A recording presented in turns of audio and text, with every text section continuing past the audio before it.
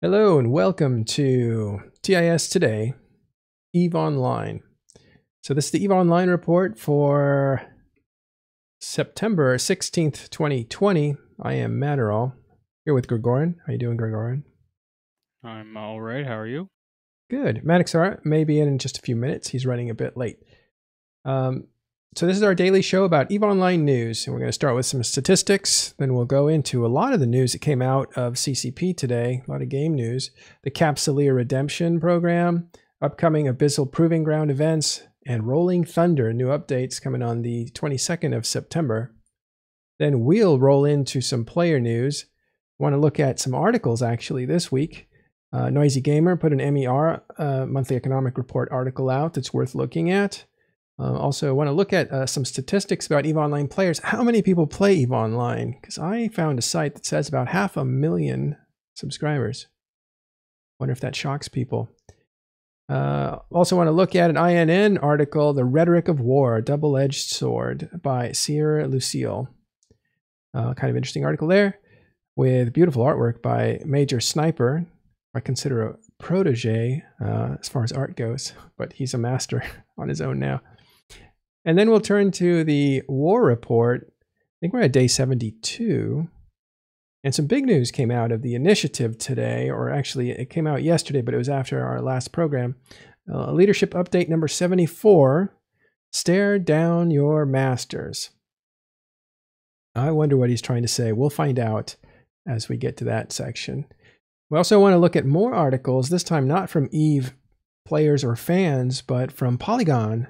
And there was an article that came out yesterday that we didn't get to, featuring Vili and the Mittani locked in this death grips over this war. So we'll check that out.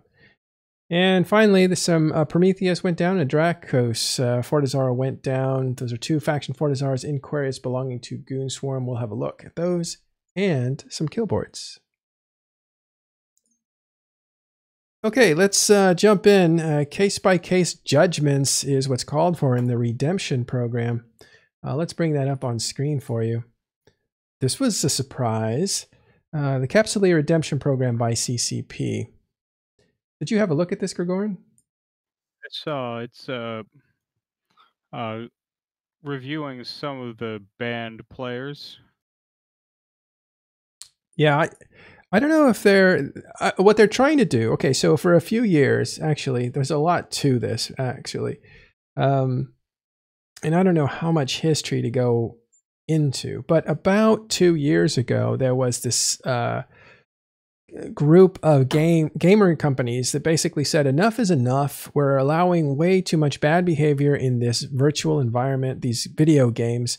So let's come together and create a society where we can set some standards on how people should behave. So that was a couple years ago, and you had groups like, I believe Riot Games was a co-signer of that.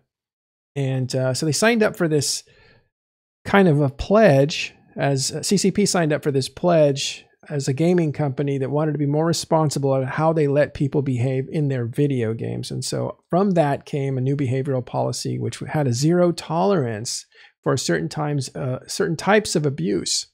And funny enough, right after they signed that, and I mean like days or maybe a couple weeks after they signed that and made a big PR push on it, that's when GigX was caught threatening the judge in the Corp channel that they had in game, and that was streamed out by, I think, Jay Amazingness from Goon Swarm, completely cementing GigX's fate. And GigX at that point had threatened the judge. He did it in the game, so it was within the domain of CCP, and it had been broadcast through streaming to the rest of the world, the rest of the player base, which now knew, and there was no way to hide it. So there was this immediate call for GigX to be banned, and within hours he was. In fact, we were on the show live with him. He was on our show when he was banned, and when he got the letter saying you're now banned from the game, and it's been a permanent ban since then. And GigX is so important to Circle of Two, his alliance, that really spelled the end for Circle of Two. Been attempts to kind of keep it going, but that didn't work out. So all that was very interesting, and that's kind of a backdrop to what had happened at the time. So this comes 2 years after that era of zero tolerance. And CCP is saying, well, we want to have a redemption program to let some people that got banned because they were over emotional at a certain moment. We want to give them a chance to come back. Now, we don't know GigX's case in specific at all, what's going to happen there, if he's going to be allowed to appeal his ban or not. But he is the highest profile ban as he sits outside the game. A lot of people want him back in, especially guys that were inside of his alliance. And this might be that little window that's needed. But let's go into this. So this starts out with, Dear Capsuleers, in September 2018, we updated our real-life harassment and threats policy and introduced a zero-tolerance approach to dealing with these issues. After 2 years, with this zero-tolerance policy, there have been instances whose outcome did not reflect the good intentions we envisioned when we first implemented the policy. So here's where it gets interesting. One of the pillars, and this I'm quoting again from the article, one of the pillars of EVE is that while New Eden is cruel, it is also fair. We want our in-game policies to reflect fairness, and in the same way that capsuleers do not have only one life, those EVE players who have violated some of our policies should not always be subject to our harshest punishment at one strike. And I think that's very interesting. I'll go on just a little bit longer here. In the spirit of reflecting, learning, and growth, we have decided to evolve our policy. Effective immediately, we will be subjecting future alleged violations of these policies to a case-by-case review and reducing the absolute policy of permabanning on a first offense. And that's the crux of it. So some of the things, so that's very, as they're lightening up on their zero tolerance ban on the first error, except that there will be some areas where they will not reconsider, and we'll go down to these. So expressly prohibited, and it will still result in a permaban. Serious, targeted, incredible personal harassment or doxing. Real-life money trading or botting.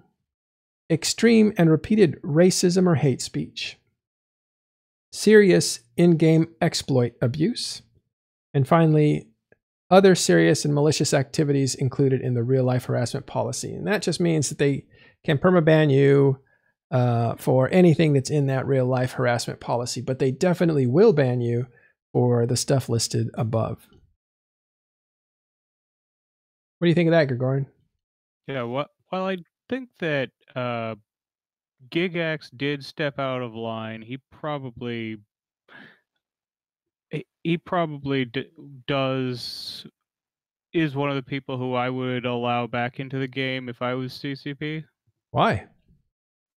I mean, I can see a lot of people getting similarly heated if you put most people in the shoes of someone who just saw what he'd spent 10 years building up destroyed by someone who he had trusted. So you think that the offense against him was so big that his reaction was within measure of what had been done to him? I think he stepped out of line, but I think that it's a reaction that a lot of other people would have had if they were in the same position. Yeah. Well, okay. Thanks for your opinion.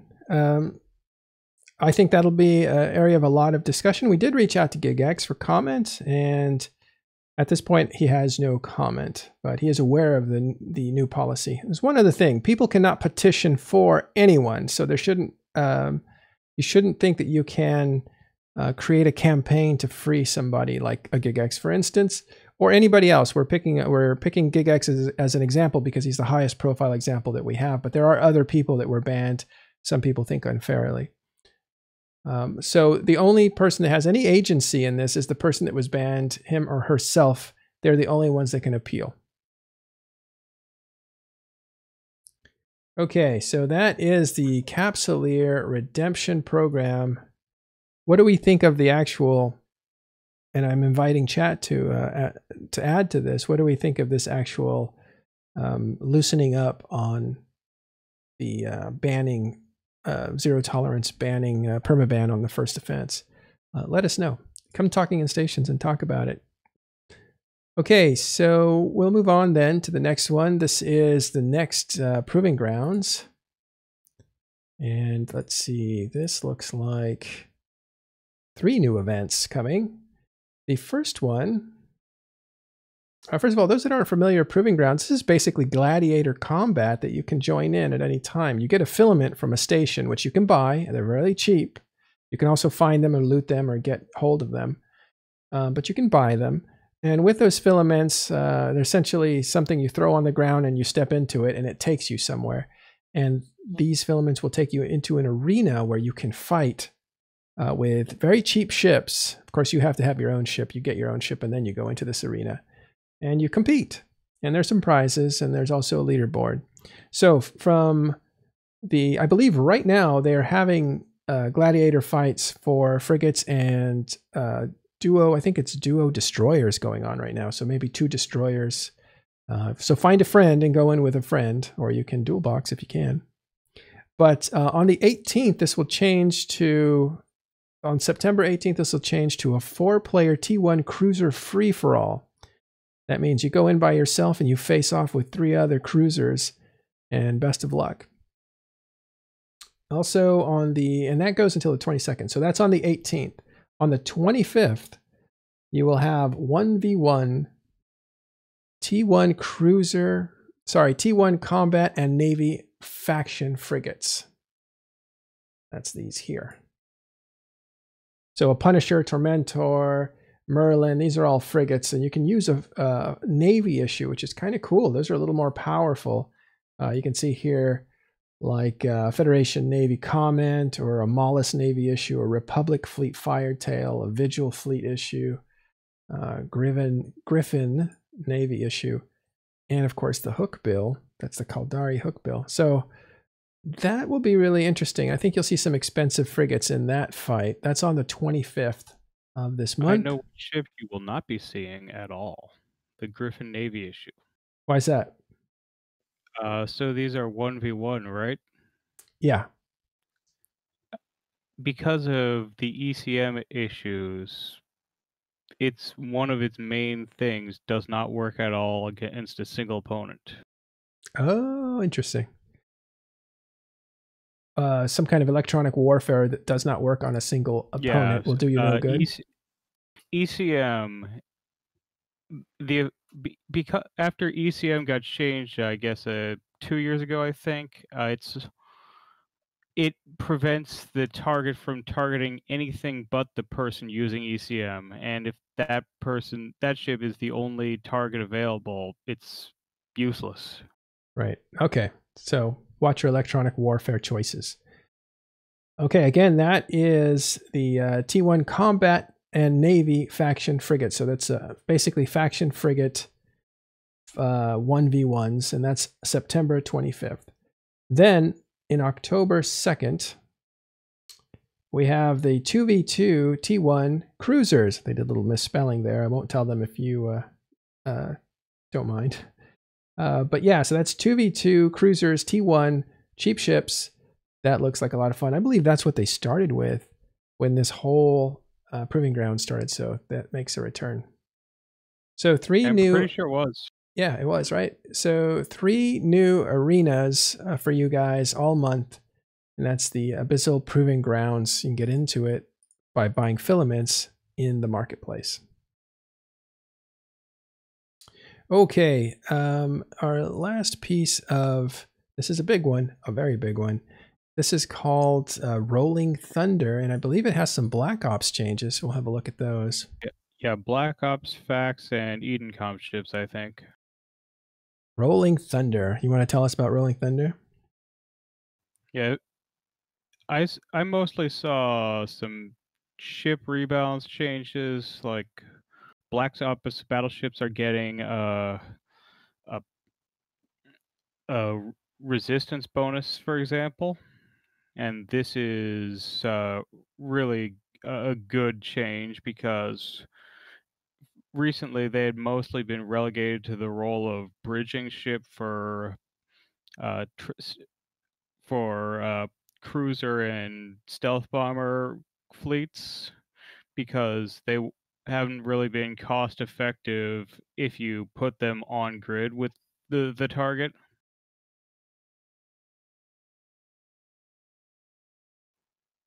Okay. So giving them a little bit of extra tank will make them more useful, so that people might actually drop them on grid a bit more. Yeah, they'll actually use them.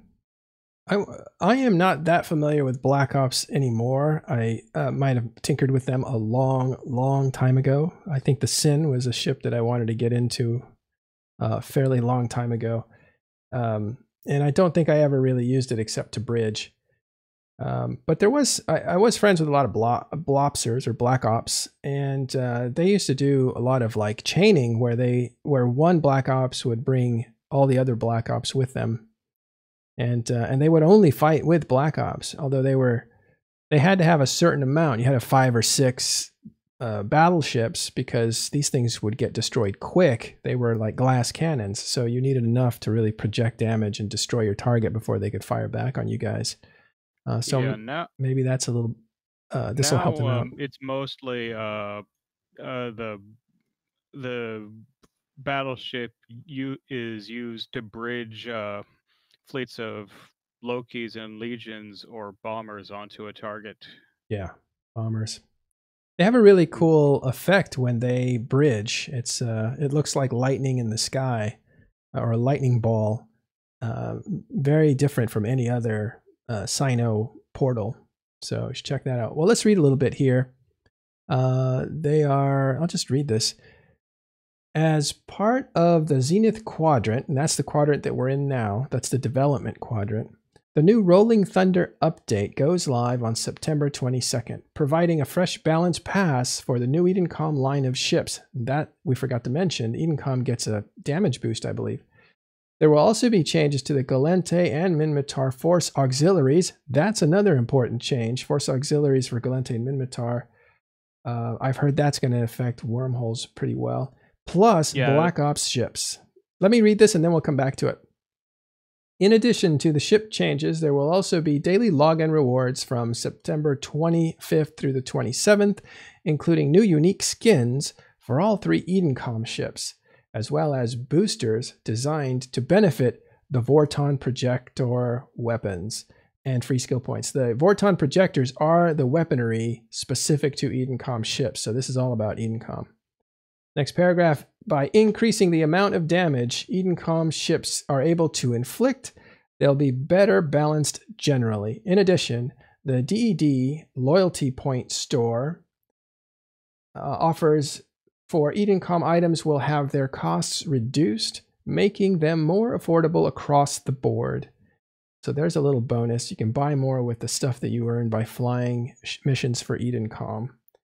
And here's the last paragraph. Furthermore, all Black Ops ships are finally getting a fuel bay upgrade, and there will be improved resistance profiles for Black Ops battleships. I don't know why they say Black Ops ships here and then say Black Ops battleships here, since Black Ops are only battleships. Last thing, to complement the Rolling Thunder update, EVE Online's New Eden store will offer 25% off the following skins from the 22nd to the 29th of September. And these look like skins for the Life and the Panther, the Ninazu. Those are both Vaxes, the Life and the Nizu, I believe. I don't know what Ninazu is. Do you know what it is? It's the Galente Fax. It is, right? Okay. Oh, yes.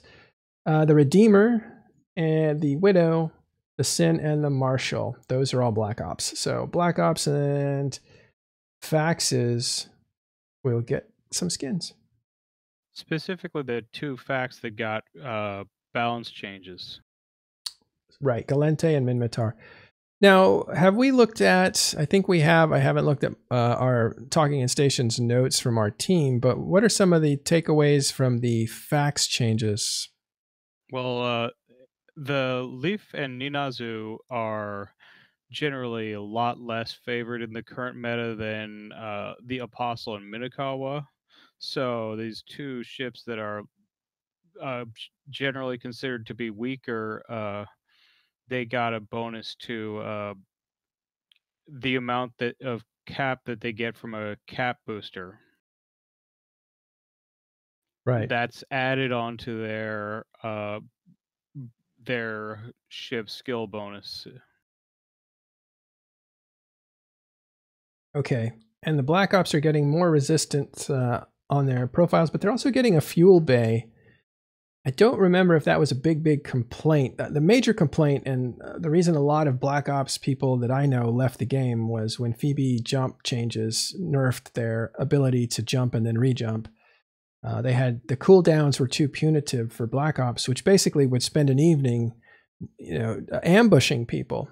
But if your timers kept you from ambushing people except every 2 or 3 hours, it wasn't worth sticking around. So their sessions basically dried up. You had one chance to do a drop. If it went well or didn't go well, that was it. You had to sit out for 2 hours, and a lot of them said, well, there goes my gameplay. I'm out of here.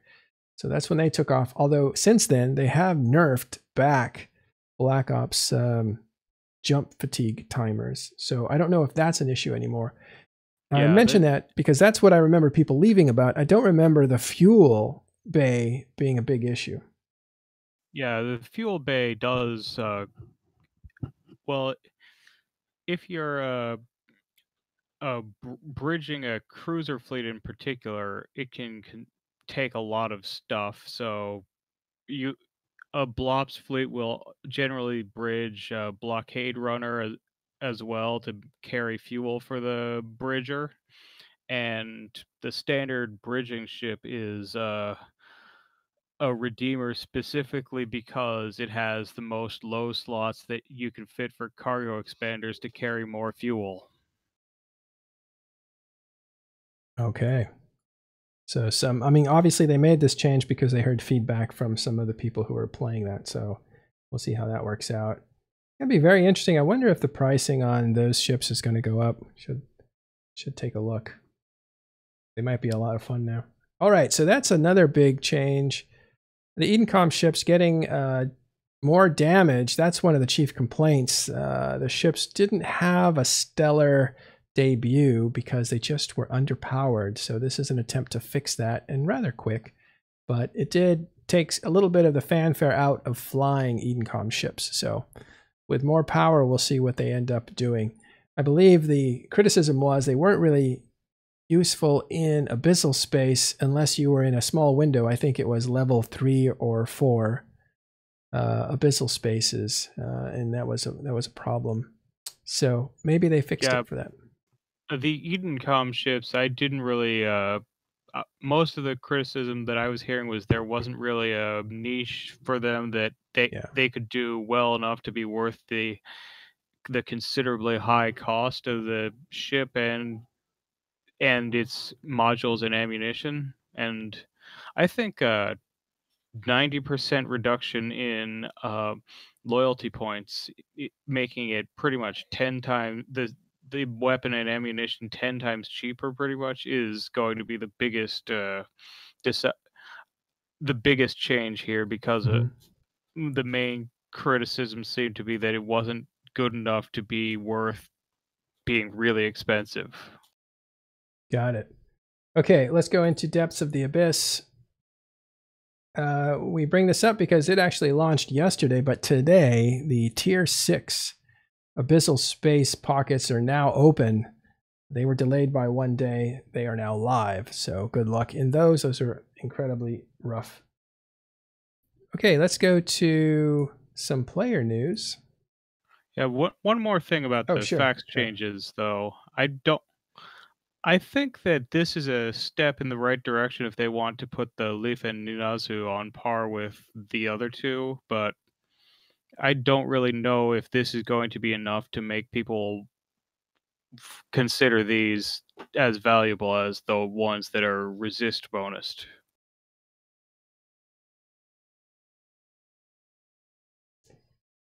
Okay. All right, let's go back to now this is something I wanted to bring up. This is always something that people look at when they're talking about EVE Online. They want to know is this the game for them? Are there enough people in this virtual world to keep them around? And I was pleasantly surprised. I do remember a time when CCP used to release this information publicly. And this is not anything released by the company, so we do not know how accurate this is. I think they do talk about their methods, but as you can see, it starts tracking 2015, and around 2018 was we had massive wars happening in nullsec. So you can see the accounts reached to about 525,000 players in the game. That might be monthly monthly logins, or it might be well, I don't really know what their statistic is, but that's usually what gaming companies look for. How often did a person log in during a day, or how many people logged in during a day, and how many people logged in during a month? And so it gives you your very successive everyday login counts, and then your month is your longer trends. So it's kind of like a market, a 5-day versus a 10-day. But look here, when this war started, it jumped right back up to 500,000 players. It's dipped off a little bit there, but you know, I think it's going to go back up as the war intensifies. So that's pretty good, and that's we're kind of where we were in the last. We're at the high point of the last 5 years, according to this chart, according to this website. Okay, I wanted to point out a friend of ours, Noisy Gamer, made an article on his blog, nosygamerblogspot.com, and this one is about the monthly economic report in July. And he does quite, I'm not going to read the whole thing, but he does quite a dive into statistics. Most of these are in-game and meta type questions that he's trying to answer. In other words, he's looking at how the game is functioning, how the game is functioning against bots, how the game is functioning against RMT. These are the kinds of topics that he's interested in. And he ends up talking here about the player economy and how it's doing since a year ago, blackout. So July is the right month to measure for that. And also if this war is registering economically yet. And up to this point, if he's looking at July, it has not registered. That's the takeaway there. In more current news, I guess we could put this with war news, so we'll just move on to war news now. Another article that came out was The Rhetoric of War, a double-edged sword. This was published on INN by a Horde pilot named Sierre Lucille. And great artwork there again by Major Sniper. Major Sniper, by the way, is a CEO of a giant corporation in Goonswarm. But he does a terrific job here of putting Vili's head and Matani's head on these, well, look like Eastern style painting. Looks really amazing. And the takeaway here is the rhetoric really helping? Matani's had some heated rhetoric, but so has Vili. And is that consolidating their opponents, or is that really raising the spirits of their allies?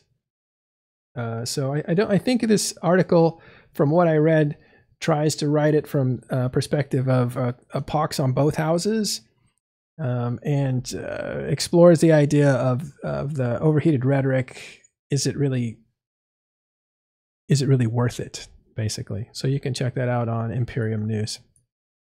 Speaking of articles, we helped and cooperated with an article, a big article, that came out on Polygon, and this article, written by a professional writer, it was rather short, but it was made for an audience that is outside of EVE Online. So if you read it as a player of EVE Online, this may not work for you. But you can see by a lot of the comments that people love reading about EVE Online, even though they don't dare play it because it's too complex. But they love reading the stories, and so a lot of the archetypes that this writer puts out would appeal to them. They could understand it. But it doesn't work necessarily for us, and I'll explain that in a second here.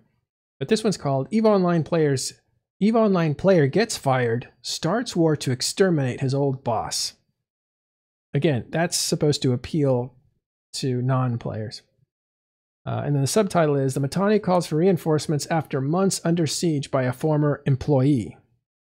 Now, we know in EVE Online that we don't really consider ourselves employees. We consider ourselves corp members. But technically in the lore, capsuleers are employees of corporations. And the CEO of a corporation is the boss. So it technically works. It just, we've long departed thinking of ourselves as employees and bosses.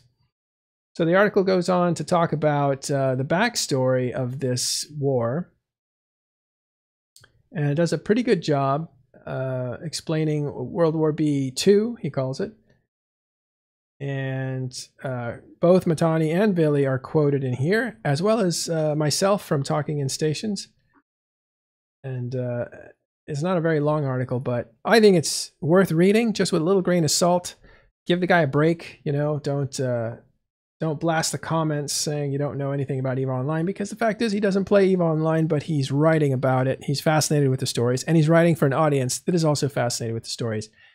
And what's interesting to me, the big takeaway here, is the strength of Billy's words saying he wants to exterminate the Mittani. Mittani's reaction is to laugh right here. I guess that's a spoiler. But Billy definitely lays it out that he is not looking for a surrender. This is all the way. This is all the marbles. And I believe him. Yeah. No, I disagree with Lycanminksfinker there.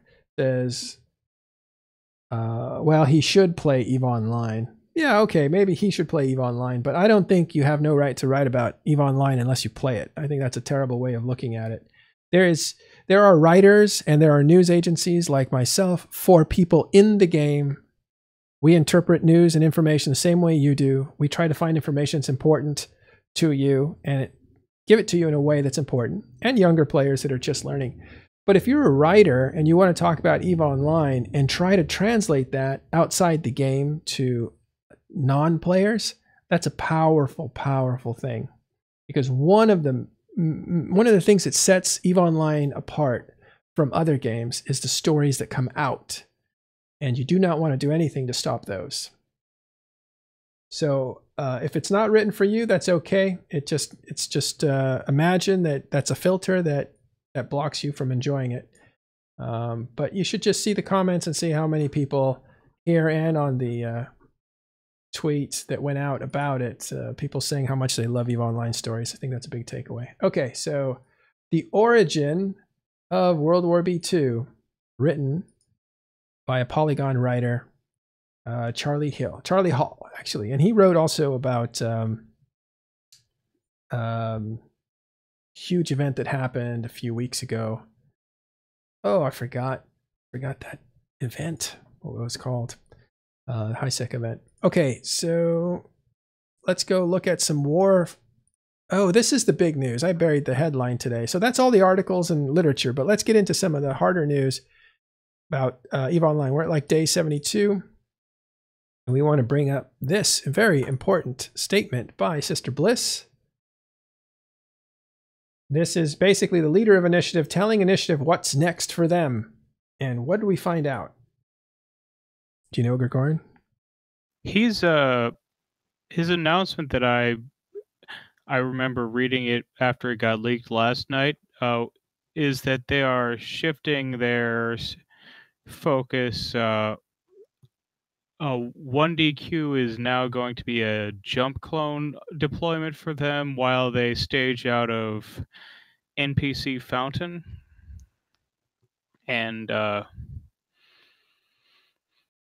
And one of their goals with that is to both get back to their roots, living out of NPC space, and prevent other people from moving into Fountain even after they've been driven out. Yeah.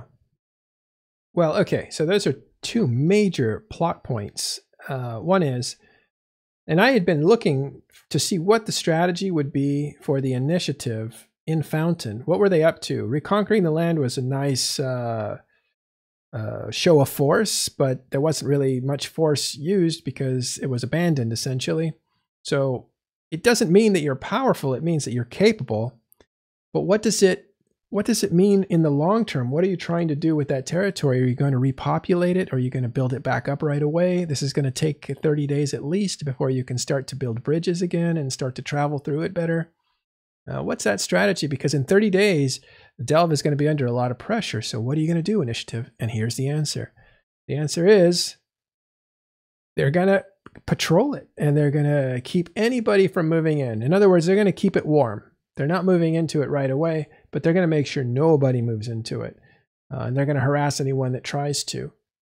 But the second part of this, that they're going to make the campaign in Delve a clone campaign. That means that they aren't going to be there all the time. And we actually saw that just yesterday when there was a huge form up, and I believe Initiative only had 120 people there. I think they're capable of bringing more than that. And so was that a lack of will, or was that a lack of planning, or who knows? And it looks like it was a lack of planning, not will. If they're going to be doing clone jumps for operations, is the Initiative going to become a less reliable ally in this war? An Initiative is capable, so you want them there with Goonswarm and Bastion to fight off Pappy forces. And if you're just clone jumping down there, remember you can only do that every 17 hours if you have skills set to 5, so that could be complicated. However, I'm sure if there's an emergency, you can just fly down from Delve. It wouldn't take you that long. Yeah. Yeah. My impression of the Initiative is that they would prefer to be on the offensive, and I think that this would be a good way to get onto the offensive, staging out of an area where they can't really be permanently removed, and while using that to launch offensives against somewhere like maybe the northern rental space, like Tinel and Branch. Well, interestingly enough, their capital is under siege right now. The 49 TAC U is actually technically Initiative's capital. Now, I think that was a strategic capital placement. Really, they lived in Fountain, and they say they don't really like Sov. They just really populated it just to make some money while they were there. So they gave their capital city to 49 TAC, and that's what's under siege right now. So it's very interesting. I think this is not a turning point at all, but I do think this is a development.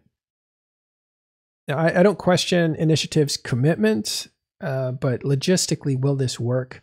That's what remains to be seen. Will they be as flexible and in it day to day as they need to be?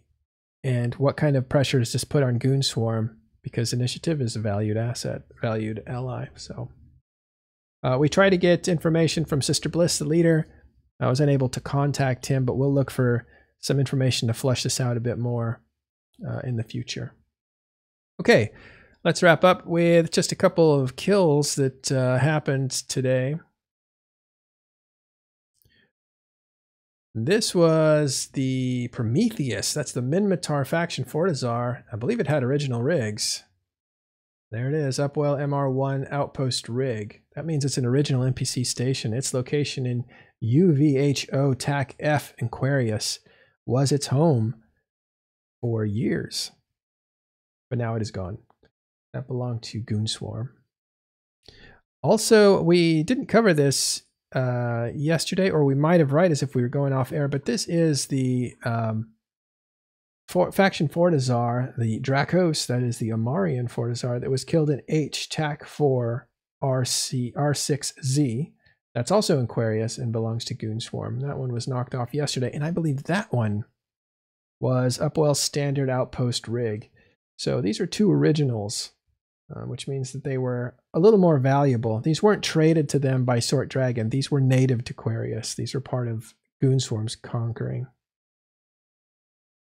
So too bad. It makes me sad to see original rigs die, because that means a little piece of history died. These were historic stations. Well, it happens, especially during war. More to come tomorrow. There's a lot to look forward to in this next few days and maybe this weekend, as the destiny of 49 TAC U is in question. We will see how things shape up there. Thanks everyone, and thanks Gordon for coming around. We will see you tomorrow on TIS Today.